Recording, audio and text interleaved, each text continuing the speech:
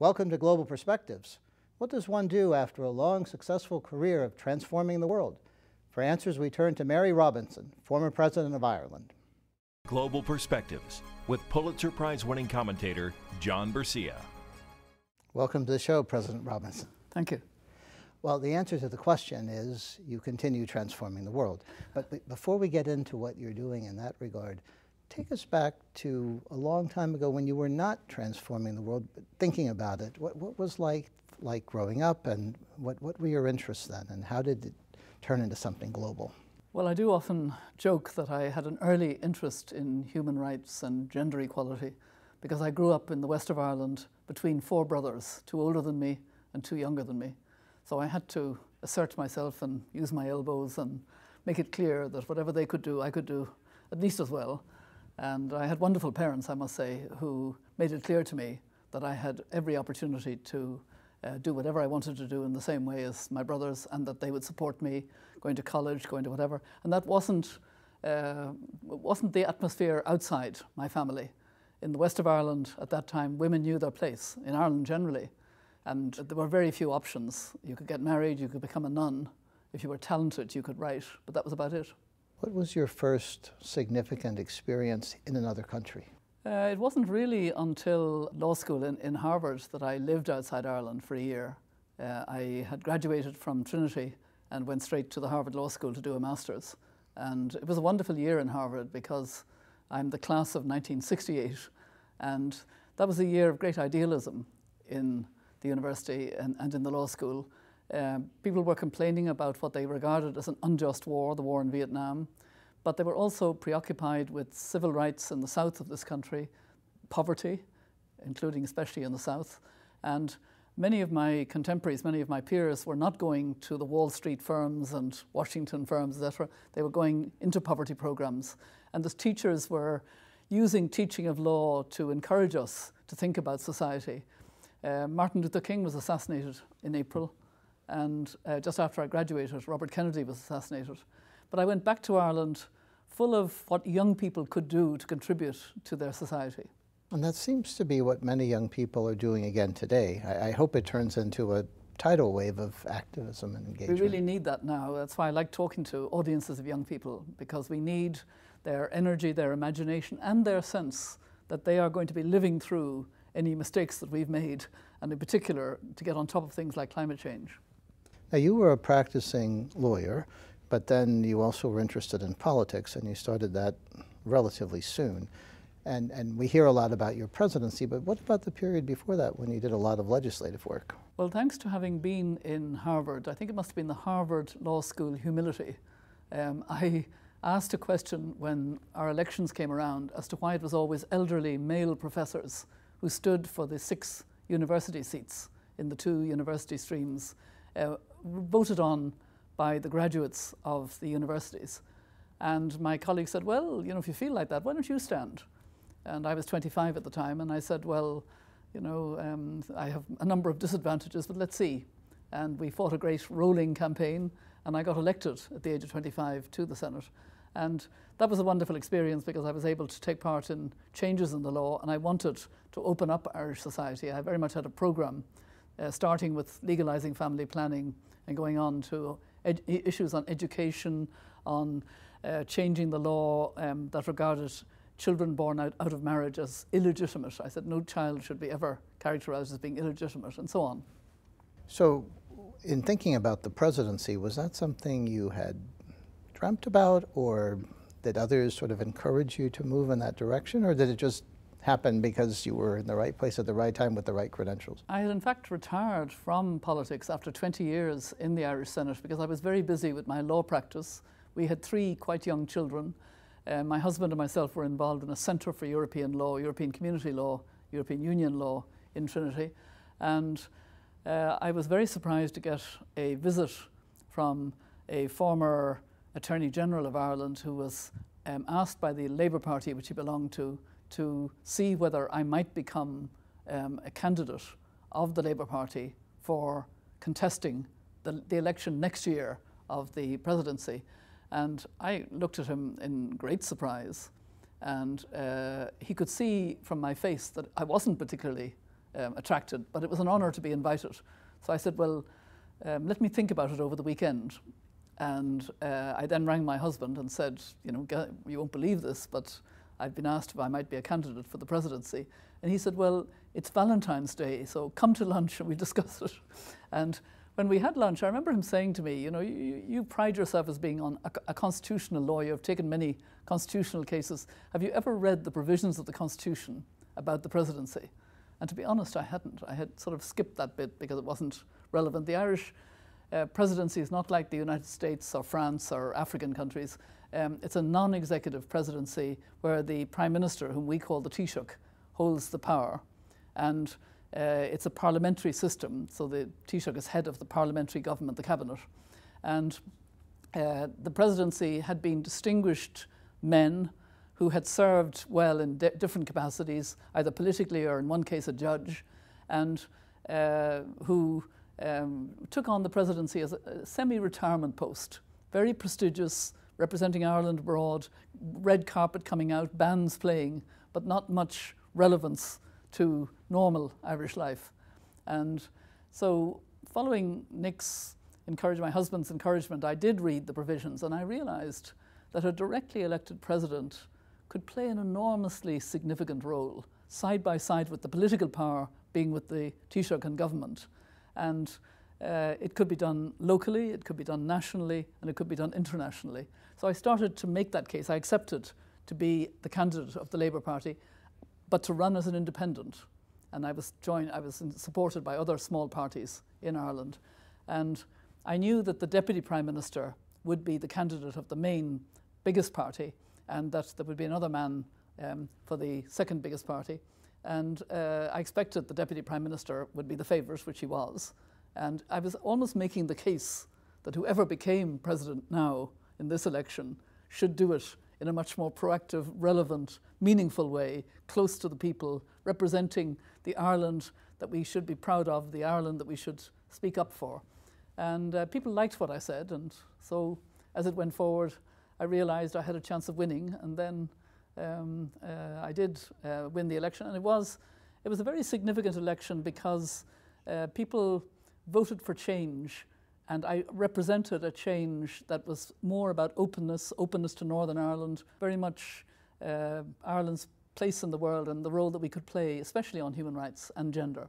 So you were riding a tsunami of change just as the world was going through one of the most... Yes, it was a wonderful time because it was exactly a year to the day after the fall of the Berlin Wall that I was elected, the actual election. The inauguration was a little bit later. I said in the excitement of winning the election itself, I said, I thanked, and I gave them the Irish name, Manon Ahern. I thanked the women of Ireland, who instead of rocking the cradle, rocked the system, was the phrase I used, and it's been tweeted many times since then. And in my inauguration, I said that I wanted women who'd been outside history to be written back into history.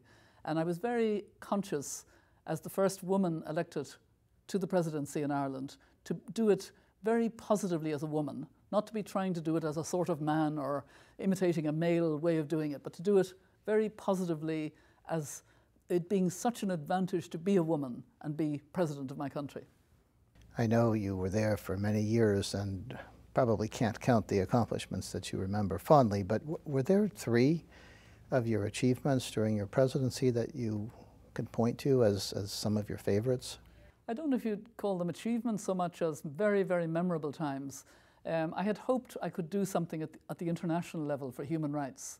And I was asked by the Irish aid agencies and agreed, and the government approved my going to Somalia in 1992, 2 years after I became president, because there was a terrible situation there. There were warlords fighting and preventing food from getting to the feeding stations, which were trying to feed people in a very much a famine context.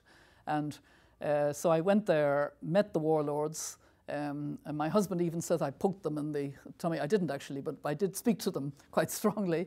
And then I went to the UN, and Boutros Ghali was the Secretary General at the time, and he was amazed that the head of state of a Western country would have bothered to go to a back place like Somalia and come to the UN and say, you must do more. You know, I remember him, ever afterwards he said to me, that was a really significant time. I think it was shortly after that that President Clinton decided to send troops into Somalia, and it didn't work out very well, but the intention was good. 2 years later, I went to Rwanda as the first head of state to visit after their terrible genocidal killing. So that was 2 occasions. I think I have to give you a fourth. The third would have been going to Republican West Belfast, which had been very isolated. It meant that I had to shake the hand of Gerry Adams, and I got much criticism for that, particularly from the United Kingdom, but even from Dublin newspapers in the beginning. But the people of Ireland liked that I had done it, the people of my country. And just before that, I had visited Queen Elizabeth in Buckingham Palace and taken tea with her. Later, I made an official visit, and I met the Queen on a number of occasions. But that first visit was the first time that the Queen of the United Kingdom and elsewhere stood side by side with the President of Ireland, 2 women on equal terms. And it meant a great deal. It meant a great deal to the Irish in Britain at that time, and to Ireland generally. You know, people were very proud of the fact that we could stand tall, you know, as a country that had come of age and was open to the world.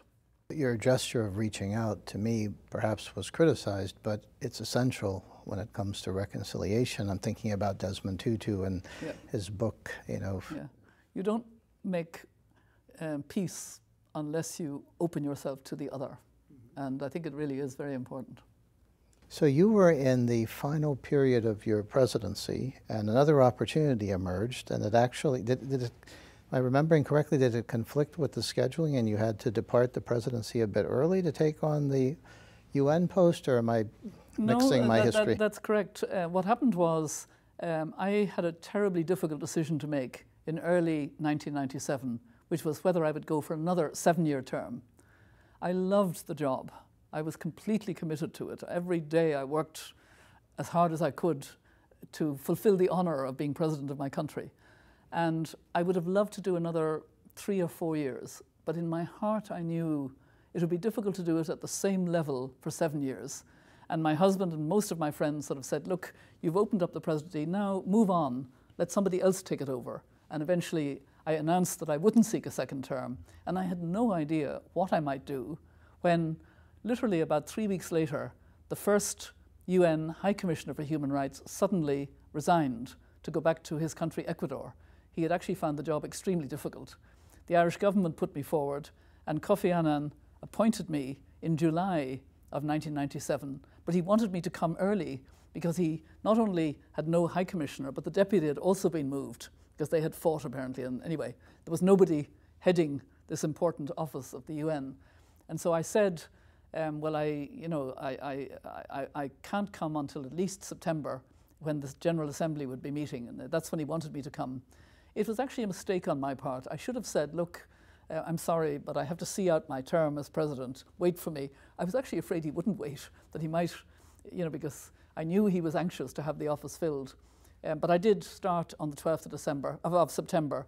It meant that I didn't take a holiday that summer, and I worked twice as hard, because I even took things, you know, that I was going to do later and did them during the summer, and you know, and packed at night, and then went on the same day from being President of Ireland to being High Commissioner for Human Rights, which was incredibly stupid. I mean, when I look back at how stupid it was, because the job was extremely difficult. The office was underfunded, under-supported. It took a huge effort to build it up. It actually nearly broke me, as I made clear in my memoir. You know, it really was very tough. The first few months, and then after that it got better. I remember reading about that and thinking you just finished a job that was incredibly difficult, partly because you were the first woman serving in that capacity, and then you move into a job where you're blowing into the wind on a global basis around the world. You must have been physically exhausted. I actually didn't want to write about how much of a toll it took on me.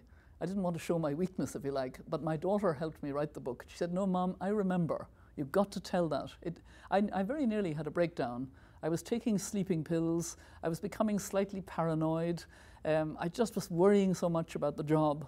And then I took a break at Christmas after only 3.5 months or whatever it was, September to December. And a brother of mine who'd come back from New Zealand, who was a doctor, said to me, you know, the older brother, you know, you're in danger of having a breakdown. And I said, no way, that brother's voice in my ear. And I took a bit of a longer break, threw away the sleeping tablets and said, I have to get myself back into, a proper balance on this. And when I went back to work, I somehow found I was able to work with a team more, we're able to share the problem more, able to work forward. And I had a great crowd of very good human rights people working with me, and we built up the office in a way that I became very proud of. And I stayed on an extra year, which was the year after the terrible attacks of 9/11, just literally from that day until the first anniversary of 9/11, were my last year as High Commissioner. And I found I had to criticize the Bush administration for compromising on torture, for bending rules of law that shouldn't be bent in the way that that was being done. Because addressing the Taliban issue, the Al-Qaeda issue, by saying we are at war, as opposed to we will go after those and bring them to justice and have the whole world with us. The paradigm of being at war means you undermine human rights more easily when you're at war. And still you had not had enough. So you finished with this assignment, and then you're still engaging in work that's transforming the world. About taking more seriously the stream of human rights that we don't take seriously enough even now in the richer parts of the world. That's rights to food and safe water, health, education, shelter. These are human rights. There's a whole literature about human rights about them, but we see them too much as kind of political aspirations as opposed to human rights. And so I decided to work in African countries on economic and social rights, and that brought me to climate. As High Commissioner, I hadn't made any speech on climate change because another part of the UN was dealing with it. And I was in my silo on human rights and gender and women's leadership thing. And when I heard so many, particularly women in villages in Africa where I was working, say to me, things are so much worse. And when I'd ask them, they'd say, we don't know when to sow, we don't know when to harvest, we're devastated, we had terrible flooding that destroyed the school, destroyed the village, we formed a women's group. All over Africa I was hearing these stories, and this was 2003, 2004, 2005. By the time I went to my first conference on climate, which was Copenhagen, I really had a strong sense that this was becoming the biggest human rights issue that I could imagine for our world, because I was reading the science and seeing that we were not on track for a safe world. So what happened as you continued to encounter this well, non-stop barrage? I did my own thing. I went back to Ireland and established a foundation on climate justice. Climate justice is that kind of link of a moral sort between the fact that it's those who are poorest, most marginalized and least responsible for the problem of climate change, because they don't drive cars, they don't have central heating, they don't have big manufacturing, which causes all the emissions. And yet they're the most affected now. They're like the canaries in the mine. They're the ones that are suffering now.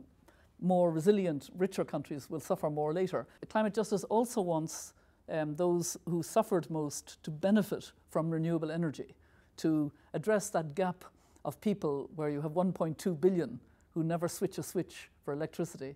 So we had our foundation, and then I had mandates from the UN, because they know me well at this stage, and I served before the Paris Climate Agreement as the Special Envoy of the Secretary General.